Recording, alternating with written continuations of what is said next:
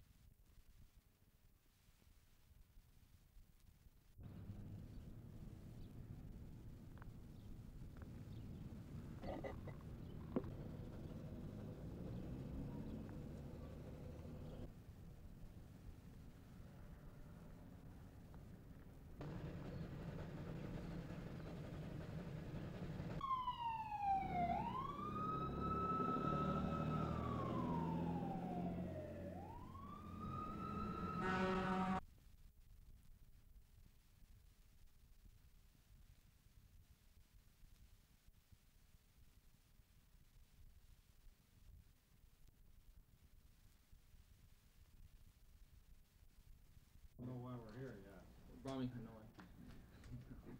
Okay. I don't know why you're here either, but somebody will tell you. Am I supposed to sit here, Mike? Sure. It's seated, right?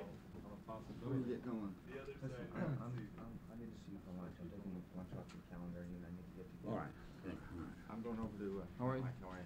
I'm going over to KSJ now. I'll be back about 11. Okay. How's the campaign? Big. We're going to win it in a big margin. Any estimates? Yes, I do. I think we'll be 65% of the vote. Why did you call us here today? Okay.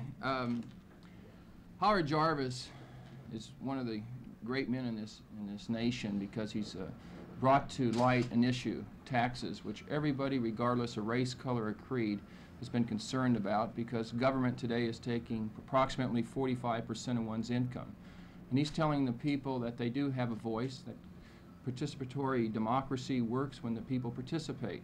And through the initiative process, we now have a ballot proposition which is going to limit property and allow people to retain their home, be able to keep the places that they rent. And so unlike the advertisements that you hear on television that this is going to create shock waves for the economy, this is really going to create a boom of prosperity for the people to be able to keep more of their earnings for themselves. As a former college trustee, when I was first elected in Los Angeles County in 1969, we called upon Howard Jarvis to come in and look at our budget, and Howard was able to take out the fat and the waste and the duplication. As Lieutenant Governor for the state of California, during the first 100 days of my administration, I'm going to appoint Howard Jarvis and Paul Gann to lead a blue ribbon task force to take the $18.2 billion state budget to, again, eliminate the waste, the duplication, and any fat that's in there, because during the past 4 years of Brown-Dimley, our state budget has increased 85%, the cost of living has been 29%, and the population growth has been 4.4%. And what we need are men of the caliber of Howard Jarvis, there who has no vested interest ties, but is there only to speak for the taxpayers, to cut the fat and the red tape. And I'm also proud to have Howard Jarvis's endorsement for Lieutenant Governor, and I feel that we are going to bring about a renaissance in government, and that's through economy. To pass, when the poll said that we had 25% and they had 23% and 41% were undecided, I knew that they were not undecided. I knew they had made up their mind, and this poll, I think, was a little different. I generally think polls are pretty accurate on candidates, but I happen to know on this one, they were about as far off as when I think it was a Literary Digest predicted that Dewey was going to win the presidency. And I thought I was closer to anybody about it, but I go over the state, and every place I go, they can't get the people in the building, they can't get them in the field, they can't get them in the restaurant. And when they got through, the chairman take a poll, we had 90%. And I just knew that I just knew what it was going to happen. I thought we'd lose some support during the campaign of the opposition, which they had a very heavy television campaign. Fortunately, we were able to match it. And so I think that we're not going to lose any. I think we'll go up about a point a day until the election, and I think we'll be at between 60 and 65% at the lowest. Mike, would just Jarvis and Gann be on your blue ribbon? I'm not going to give you a few specifics, but there are so many. In the first place, that's not my job. I don't get paid to run the government, and I'm sure that if I were in the mayor's office or in the county supervisors, that we could probably do it in a couple of weeks, because it doesn't take much brains to run government. Mr. Antonovich is going to ask you, if he's elected, to take part in this commission, which will have the task of finding ways to cut. Yeah. Where will you start? Well, the whole committee is going to be meeting, and they'll be analyzing Right. and discussing. And I think what you have to have now is the budget. Now, the budget hasn't been passed yet. It will be passed at the end of this end of the month. Economic strife and people losing their homes. Government cannot spend beyond their means. Otherwise, they're going to bankrupt every individual citizen in this nation's legislation. Senator Alquist has put in a bill to repeal it because it has not met the needs of the state. It was created to create an expediting the permit process so that we could locate nuclear energy. If you want to build a building or an apartment house or any kind of a business structure in the state of California, it takes you 2 years to get a permit. And the permit costs as much as the building. And when the whole permit is issued, it comes down for some fellow on the public payroll telling a carpenter how to drive a nail. And if we had any brains at all, we'd cut all this stuff out in about 15 minutes. Now that's one thing. Another thing that occurs to me, we have to do, and what they're doing, you know, they're just destroying the country. They're just like a bunch of locusts, you know, going through a grain field. When they get through, there's no grain is left. You're You know, I like to be a little, you know, sort of an inferiority complex, and I like to be on the quiet side, but those are some of the small things. You've done something that can be best be described as incredible here in California. That's What right. I want to know is your taxpayers' revolt. Are you going to take that to the other end of the country as well, or? Well, I'll tell you, really, I think this amendment is going to be introduced in, it's already been introduced in Oregon and Arizona. It's in effect in the state of Washington, and you know, they got a 1% up there, and the Russians haven't attacked Washington yet. See, there's no military thing going on, and the volcano at Molokai hasn't erupted and covered the state. Does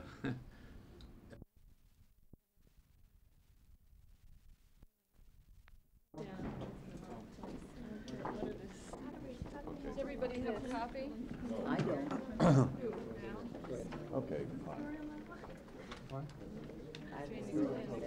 Yeah. Uh-huh.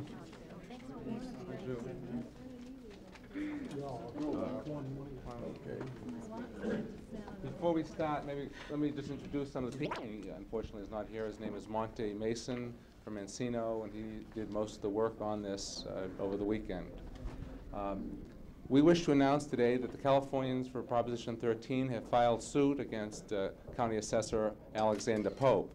The reason we filed suit is that the rollback that he and the Board of Supervisors imposed last week is obviously illegal. It's a political move to try to get the people to vote against Proposition 13. We want the people to know the legality of the move before the election, not after the election. What we fear is going to happen is that unless we challenge the legality of the action, the Board of Supervisors and the assessor will be forced to put the assessments on the roll after the election, when people will have no opportunity to do anything about it. We are contending that the action by the county assessor violates the state constitution, the rules and regulations under the Revenue and Taxation Code, and also the appraisal schedule that the county assessor submitted to the State Board of Equalization, which was approved.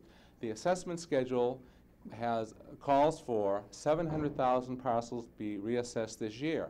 The assessor admits that he has the information available, but what he has done is put this information in the bottom drawer of his desk. That's illegal. If the assessor did that with one piece of property, just hid the information,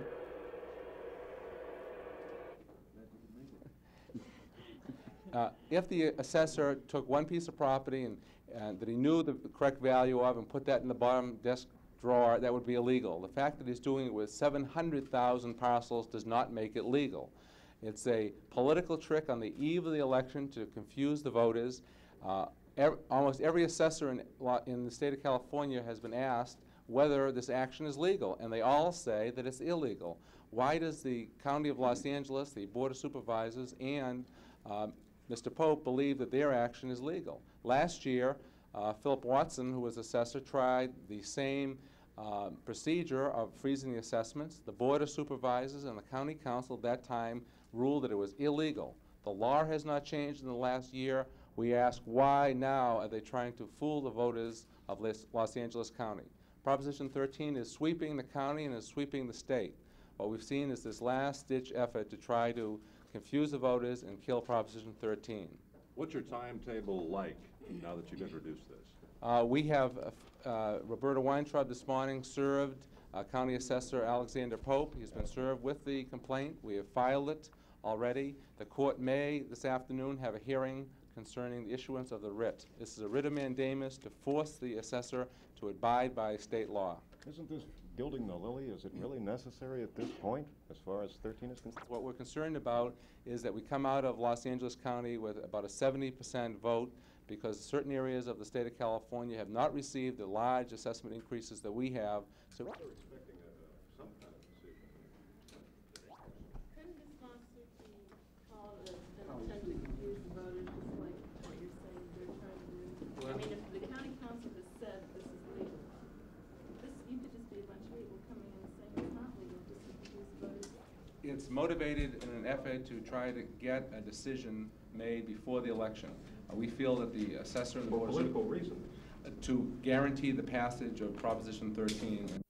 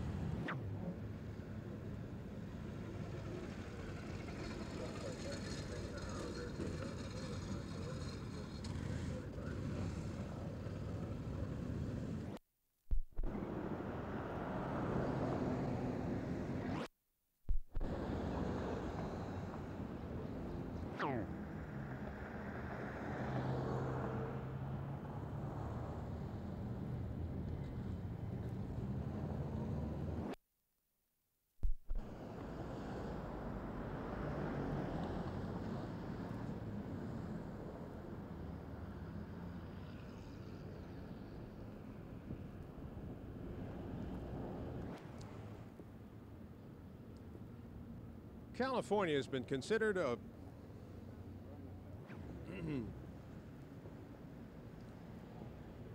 California has long been considered a trendsetter, a birthplace for new ideas that eventually sweep the country.